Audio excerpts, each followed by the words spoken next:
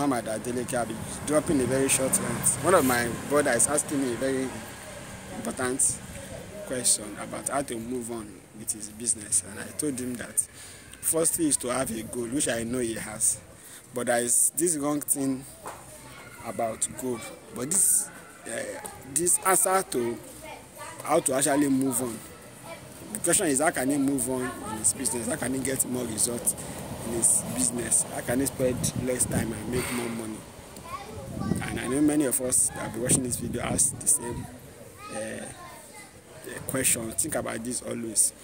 The foundation is very important. It doesn't matter your current state. Everybody needs money. And what is somebody else's dream is somebody else's last milestone. Some people are praying to buy a car. Somebody is planning to buy private jets. So, because everybody's face is different. Some people are planning to leave Port Harcourt. Some people are planning to come to Port Harcourt from the village, while some people want to go to UK. So everybody's goal is different at a particular point. But the first thing that matters when we are setting goal is to set goal that has to do with firstly our purpose on this planet. Why are we even created? That's the first thing that we need to first set goal on. The secondly is that we should not jump to business. We should also look at other things that matters: family, health, relationship. Then business should not be the last.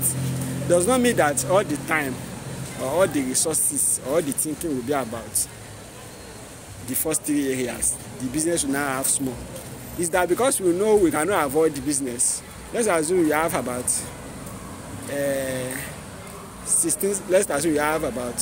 24 hours in a day, and you know you have to sleep averagely for 8 hours. So you have 16 hours left. So if you want to plan for your day, it does not mean that you actually, for example, taking spiritual first mean that you are going to use 8 hours for your spiritual. You can end up using just 2 hours. And the business you plan for last, you can end up using 10 hours for it. But you filling up your day, let me say week could be more practical, because there is weekend. The way weekend flow is different, and mood to actually change. It's for us to, let's say you want to plan for your week, first fill up important things in the week that's non-negotiable, like time you have to spend with your children, time you have to spend with your spouse, time you have to spend on spirituality. When I say spirituality, can be that, okay, maybe every Saturday and Sunday I'm going to do this, I have to do spirituality. Or if you are a Muslim, every Friday I have to go to Jumat. You first fill up all those things that you cannot negotiate. One is your spirituality, your spiritual routine. You cannot negotiate it. Secondly, your time with your family, maybe once in a week.